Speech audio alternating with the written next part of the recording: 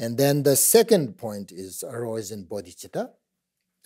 So the number two, the slogan, consider all phenomena as dreams. That is the slogan. This is bodhicitta. This is saying that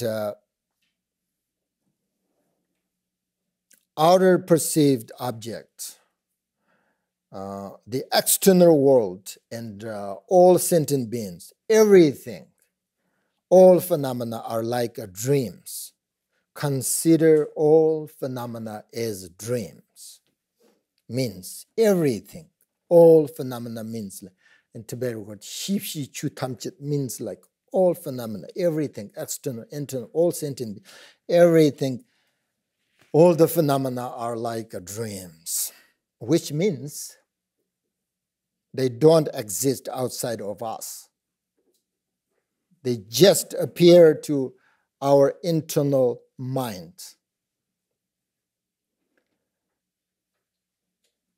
Dreams sometimes appear to be totally realistic because when dreaming, everything seems to have physical reality and to be fully capable of causing benefit or suffering, right?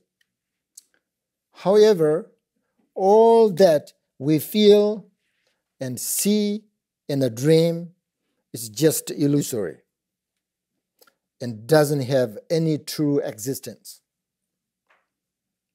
In the same way, when we feel strong emotions arise, they're like a dream. In the truth, there is nothing whatsoever that exists.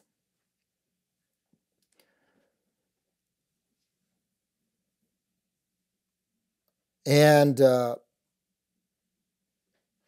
we are convinced everything has true, inherent, independent self-existence because our mind is obscured by ignorance. Mind obscured by ignorance.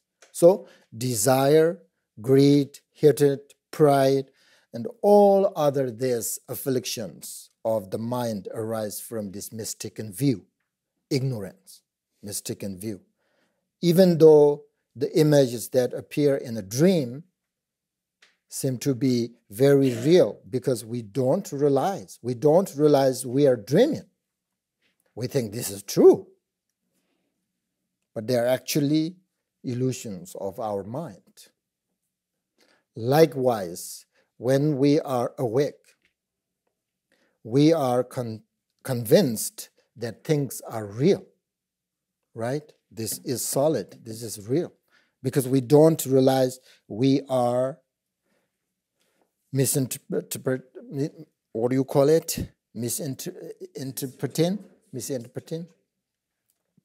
what we perceive, right? It just is a dream. Just as a dream or function of our sleep. Daytime things are function of our lack of understanding because of the ignorance. So viewing each phenomena as existent by itself, completely independent of its surroundings, causes and conditions, and our mental leveling of it, is same as regarding dream as real. So that's why Buddha said that everything is emptiness. But what is the reason for that? Most people don't really understand that everything depends on other things and nothing exists completely independent. Therefore, Buddha taught emptiness. So we could understand this. If something appears, it must be dependent upon something else.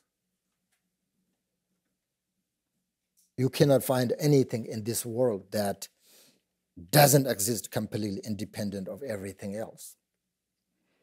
So we could also say that it lacks inherent existence or cannot exist independently. So this is what we mean by emptiness. It is empty of inherent existence. Yet it is only possible to have appearance because they are empty. They're not contradictory, they are empty. Things can exist only because they are depend on other things. For example, we have this body, right? And we usually think of it's a single whole. But when we analyze it, investigate it, we find that this body is made of many things, many things. So this body doesn't exist by itself. If we investigate the body continually, and we will find emptiness there. The realization, emptiness, the liberation, everything is there. So all this appearance and emptiness are inseparable in their nature. And to understand independent arising can help us to understand the essence of appearance, which is emptiness. Because things exist in this way, they exist like dreams. There is nothing independent and solid, but instead everything is fluid and has this dream-like quality. Then, if you understand this, then you might wonder how we could possibly generate compassion, or what is the point of even having compassion at all? Everything like this, like emptiness. If everything is like a dream and unreal, then why have compassion? Why? This is mind training, right? Mind training practice, compassion, bodhicitta. However, great compassion can never be diminished by the reality of emptiness. In fact, they maintain that it's only when we have a recognition of emptiness that we can be truly compassionate. Compassion only makes sense where there is a connection. And great compassion only makes sense when one can recognize the true nature of emptiness. Why? For example, the Buddha had great compassion because they understood from his experience that ordinary people hadn't recognized the ultimate truth, this emptiness. So they were suffering from ignorance. That's why the great compassion only makes sense when you can recognize the true nature of emptiness, because we don't recognize, therefore we are suffering from ignorance. What really prevents us from generating love and compassion is isolation. So our attachment towards oneself and our aversion towards others, prevents us from connecting and develop compassion. So the essence of this slogan tells us how to meditate on external things. And when you meditate in this way, all external things are something like dreams. Something like dreams. For example, the great the Dzogchen master, Dzogchen practitioners can go through walls, For them, everything is totally open. There's nothing there for them, right? From that kind of magic point of view, all these phenomena must come from the mind. Mind. They're really nothing other than the mind. The wall is mind, the table is mind, everything is mind.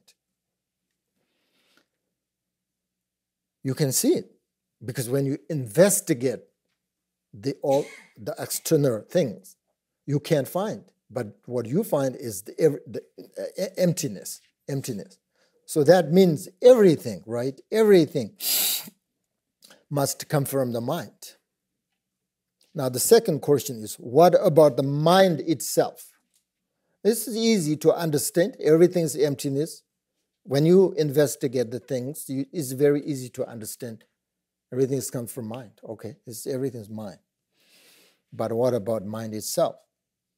In order to recognize the nature of mind itself, you need an instruction called the pointing out instructions, in which the teacher directly introduces the student to the nature of his or her mind.